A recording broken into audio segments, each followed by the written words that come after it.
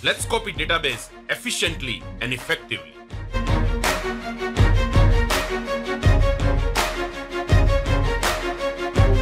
Hi there, this is Pinal Dave and I welcome all of you to this another episode of SQL in the 60 second. When I go for SQL Server performance tuning consultancy, often we have to change things in schema as well as change things in any object like stored procedures as well as queries. Now, at that point of time, it is very difficult to change on production. Sometimes there is no development environment at all, and at that time, we just take copy of the database. To get working copy of your database, make sure your SQL Server agent is running. Next, right-click on the database and follow the steps which I am demonstrating on the screen. At one point, you will have two options.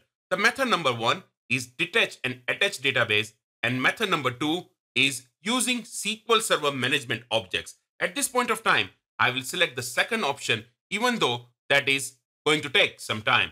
This is because I do not want to detach or attach my production server and create trouble for my client. Now, keep on clicking next and select the path where you want to store your file, and there you go. Once the package is executed, you will get your working database for your experiments.